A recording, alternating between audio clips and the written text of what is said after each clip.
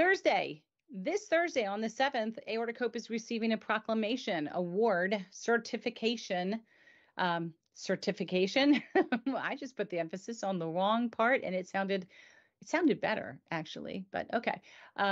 From Frederick, Maryland, just kind of proclaiming that September 19th is Aortic Disease Awareness Day. So that's going to be fun. We're going to hopefully do this from YouTube, plus they're going to be live streaming it, and it's going to be televised on their local station. It's going to be like all of Blink and I Might Be Done, but hopefully it's like at least 5 minutes and we'll get in there and you guys will get to see it. So we're pretty excited about that. That's a first for us here. Proclaiming this Aortic Disease Awareness Day is not the audible. The audible is that usually I have a nice piece of paper that I can read from, where I read a whole bunch of facts about aortic awareness disease, and then we formally proclaim it and hand that piece of paper to you, and you talk about why we're holding this proclamation. I can't give you that nice piece of paper. It's lost in transmission somewhere. But that doesn't stop me. I don't need a piece of paper to proclaim this Aortic Disease Awareness Day. That's just the formality. And having you here to talk about aortic disease is really the more important part about the proclamation. The paper is a nice to have, but you're really essential to this. So at this point, what I'm going to do is turn the microphone over to you and let you talk a little about who you are, who's with you, and why we're doing this proclamation this evening. Wonderful. Thank you so much, and thank you so much for having me.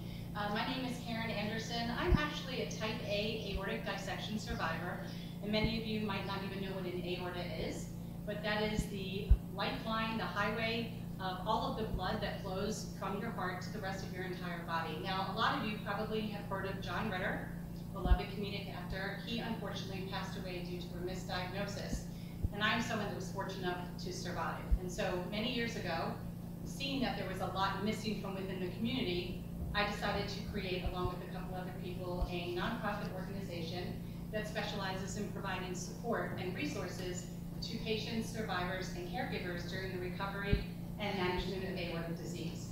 And so we do that okay, in a variety of ways. We're actually a globally known organization at this point. What we have found is that aortic dissections are actually very rare, but aortic disease is a lot more common than you think, and it tends to run in families.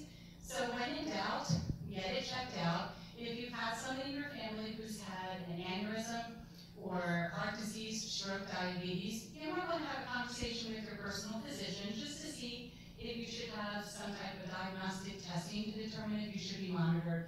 Trust me, you want to avoid what happened to me. It is life-altering, but I moved on with my life and helped create something with a fantastic group of individuals, and all of us have been touched by aortic disease, and we really provide a lot of support to the community, far-reaching as Trinidad, as New Zealand, so we're finding a lot of followers, and we're really able to provide a lot of resources. And with me here today is another one of my board members, Terry Cook. She's also a survivor, as well as our IT producers with us today too, Josh Hernandez.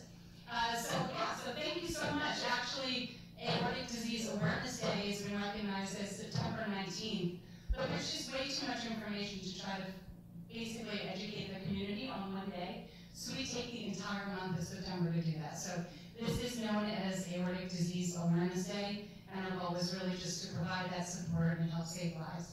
So thank you again so much. Well, thank you. We very much appreciate you helping us to understand more, to educate us, and for doing what you do. We thank you for working with others, for being a survivor, and for taking that experience and doing what you can do to help so many other people. We're appreciative and happy to help make this proclamation to assist you in your efforts. Thank you so much. And we will get that fancy piece of paper and get it to you, because that's important also.